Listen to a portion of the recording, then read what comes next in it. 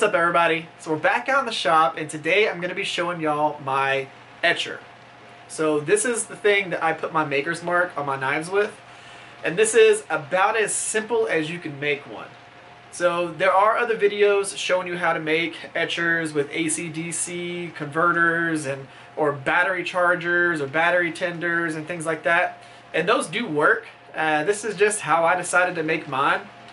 All this is an AC adapter. This is the core of it. I took the plastic case off because I needed to wire these wires to this. And then what I did was I cut just the little prongs off and glued them onto the bottom here so that I can mount it in my power strip and the wires come off the way that I want them to come off. But all this is just wires that are connected to the wires that come off of this adapter, and then some heat shrink material and tape to just insulate this so I don't accidentally shock myself. Now the other side of this is a little alligator clip that, again, I did more heat shrink material on the bottom and the top for just traction to make it easier to control. This piece is, I guess you could call it the cool end. This is what does most of the work here. And I'm going to show you how I made this real quick so that you actually can get an idea of what this actually looks like underneath this piece of heat shrink material. So what we have is this brass bolt that you can get from Lowe's, Home Depot, pretty much anywhere. This, and all I did was, once I put it together, I flattened the head so it's a flat head right now. All I did was I took the round part off and made it to where it was completely flat. But this is how it's made up. It's just these little tubes here that, again, you can get from the hardware section in a Lowe's or a Home Depot. So it's two of those and then a little wing nut. So the metal is brass for both the bolt and the wing nut. And the whole point behind the wing nut is just to make it easier to clamp down like a wire. I'm just using this little guy right here to show you exactly what I did. So I just took it, that wire, I wrapped it around like that. So it was wrapped around the bolt, and then I twisted this down, and that keeps that wire exactly where it is, and it kind of just looks just like that. And then what I did was I took the wings off of this to where it's just the centerpiece, because I already had it tightened down as much as I wanted to. The cable or the wire came out, and then I just slid the heat shrink material over the whole entire thing just to make it all one piece. And that is what gives you this. So the little wings popped off of there, and this is showing you it with it being flat. And of course it's changed color as I've used it. It's not, of course, this bright shiny brass anymore, but this turns into this. And then you take this and you would add one of these little, this is a used one that I've did, but these little cloth pieces, this is 100% cotton. They're little swabs that you would use to clean guns. So right here. This is what I'm using right now. It's just cleaning patches, cotton cleaning patches. They seem to work real well, and they're the right size, and these cost almost nothing. So I use those and this to etch the knives. I'm going to go ahead and show you some etching on it real quick, and we're going to etch a knife. So let's go ahead and jump into that.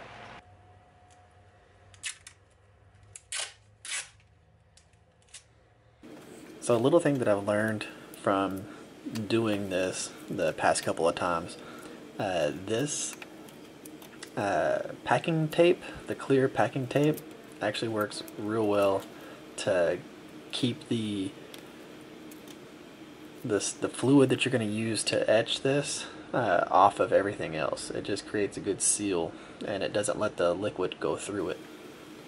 So we just create a little box just like this so that we can take our fingernail polish. This is just black fingernail polish from Walmart, nothing fancy, but it creates a little area that we can put that fingernail polish on. And all I'm going to do is I take this and I use my heater that's in the shop to dry it out just a little bit, because you want it to be tacky. You don't want it to be very liquidy, or whenever you go to draw in your design, it won't work right. If you have it a little bit dry, it's easy to make a real clean line. And there's the design right there. And this fingernail polish trick works out pretty well. I was really surprised. So we just want to make sure that we attach one side to it, and then all I'm doing is I'm dipping it in a solution that is salt and vinegar. And then I figured I would go ahead and give y'all a little look, top left hand corner, of me putting together the AC adapter, kind of wiring it up and doing that part, so y'all can see how I connected the wires to the adapter. And you can see that there's a little bit of bubbles that happen from the fluid around the cotton little patch that I have on there, and that's where you can see the reaction from the liquid and the metal and the applicator that I have right here. But I was very surprised at how well this actually worked out. It's kind of one of those things where you try and you hope that it does what it's supposed to do. So we just have that little area right there, and then we go ahead and remove the tape from it. And what we have here is just acetone, so that we can clean the fingernail polish off. And of course you can use fingernail polish remover if that's all you have. I just happen to have acetone. It comes off pretty easily. And there's our little logo.